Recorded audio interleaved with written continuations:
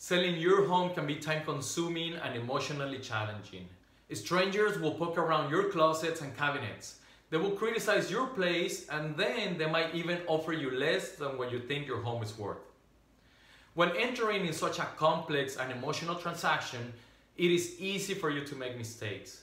But with my help as an experienced RE/MAX agent and our team of experts, we can avoid many of these common mistakes.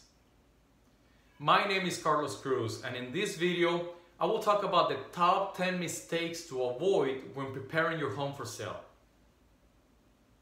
Neglecting repairs and maintenance. Buyers are always looking for a deal, so making sure all necessary repairs and maintenance are done will help you eliminate their negative checklist.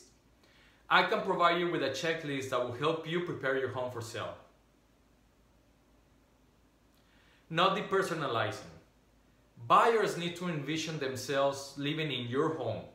To help them achieve this vision, you should remove all distractions by packing away personal photos and collectibles. This will allow buyers to imagine the home as their own and not someone else's. Not removing odors. You have only one chance to make a great first impression. If buyers walk into your home and smell smoke, pets, or strong cooking odors, they might be turned off and either cross your home from their list or reduce their offer price. Refusing to disconnect emotionally. Now that you have decided to sell your home, try to start thinking of yourself as a business person and a home seller rather than a homeowner. By looking at the transaction by a purely financial perspective, you will distance yourself from the emotional aspect of selling your property. You are selling not only a piece of property, but also an image, a dream, and a lifestyle. Spot cleaning versus Q-tip clean. Your home's first impression is a lasting one, so show potential buyers that your home has been well maintained by making sure it's clean. Dirty homes are a big turn-off by buyers. Not showing a room's proper function. Buyers can have a hard time visualizing how furniture can fit into a room, so you need to show them.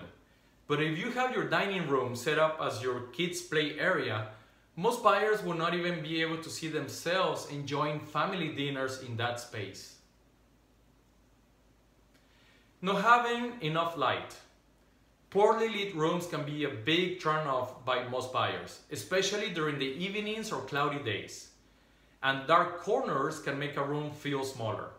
To brighten up a room, add more light fixtures, open or remove window treatments, trim or any trees or shrubs blocking the windows, or repair any darker rooms with lighter colors. Not investing money in updating the house. Today's buyers are willing to spend the extra money to get an updated and well-maintained home that is in move-in-ready condition. Investing in your home will increase your equity and will help you sell the home faster and for more money. Ignoring professional advice. When it comes to selling your home, it is in your best interest to take the advice of the experts.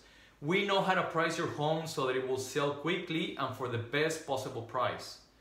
Also, I work with a team of professionals such as home stagers and inspectors, so taking our advice will not only help you sell your home quickly, but it will increase your equity as well. Listing before staging or renovations have been completed. Most buyers who are interested in your home will view it within the first 2 weeks after listing. So making sure your home is ready will increase your chances of having your home sell quickly. Most of these mistakes can be corrected without spending a lot of money. To find out if your home is fit to sell, give me a call and I will be happy to provide you with excellent service. Oh, by the way, do you know of anyone who is thinking about making a move? Especially someone who is thinking of selling? It is still a great time to sell.